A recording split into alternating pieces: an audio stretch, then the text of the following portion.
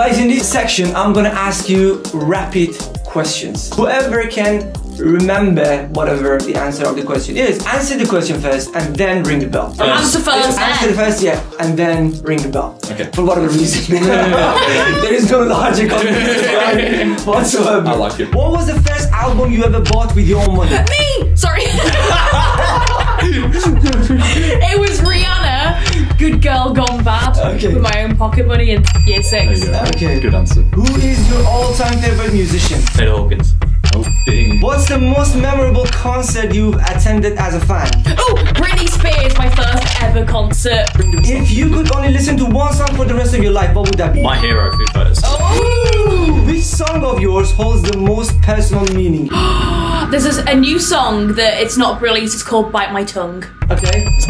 What's the best advice you've received about pursuing a musical career? Oh, don't suck!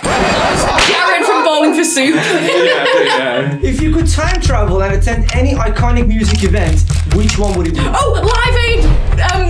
The one with Freddie Mercury Wembley. and Wembley. If you could choose any fictional character from a movie or a TV show to join you as a duo, who would it be? Buffy the Vampire Slayer. Okay. That's a great If you could switch places with any musician for a day, who would it be? Alanis Morissette. If you were to create a signature dance move for your latest single, how would it go? What's like a good dance move? You can't compete, you know. Can't dance. I think this song, Chris. The Sprinkler.